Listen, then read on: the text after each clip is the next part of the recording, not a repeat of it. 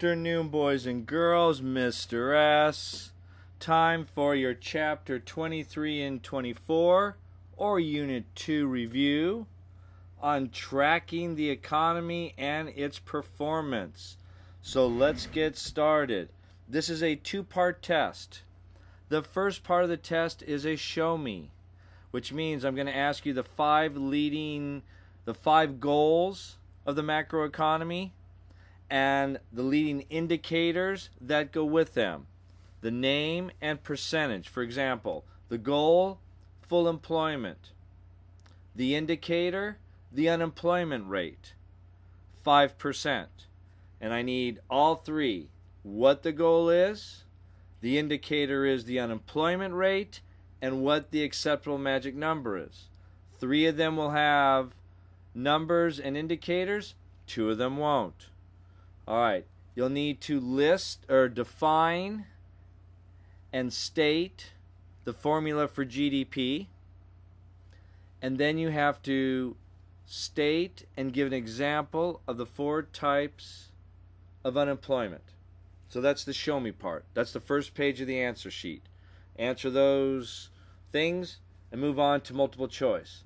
There are then 36 multiple choice, and they're going to cover topics about, first, what is macroeconomics study? Remember, the large things, the economy as a whole.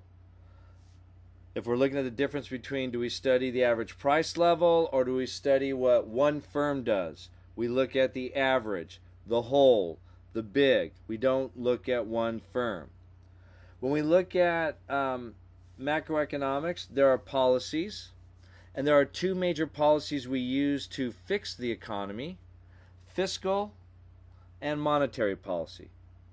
Fiscal policy, government spending and taxes.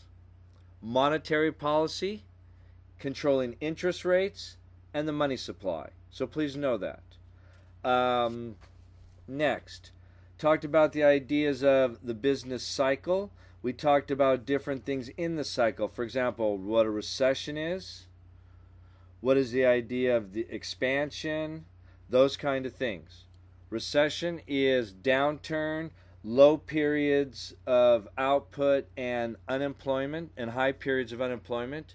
And by a calendar perspective, a recession is 2 consecutive quarters or 6 months of no growth. So if you stay the same for 6 months, it's considered a recession. We talked about employment, know the definition of employment versus the definition of the labor force. Okay? So please know those things. We talked about nominal versus real. Nominal now, real adjusted. Talked about inflation, deflation, inflation, increase in the average aggregate price level, deflation, decreasing in the average aggregate price level. We talk about net exports and international. The idea of an exchange rate is strictly the value of one term of currency in another. Exchange rate. One currency in terms of another. We talked about government transfers. We talked about imports versus exports versus investment spending. Please know all those. Please know the definition of GDP. Sigixum. C plus I plus G plus X minus M. Now they may put them in a different order, but try to just know those four. Sigixum stems. Know what's counted and not counted in GDP. We talked about GDP per capita.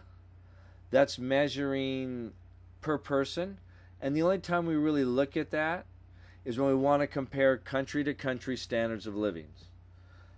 We talked about creating indexes. Know the difference of the CPI versus the PPI, and know that they both use the idea of this market basket of goods.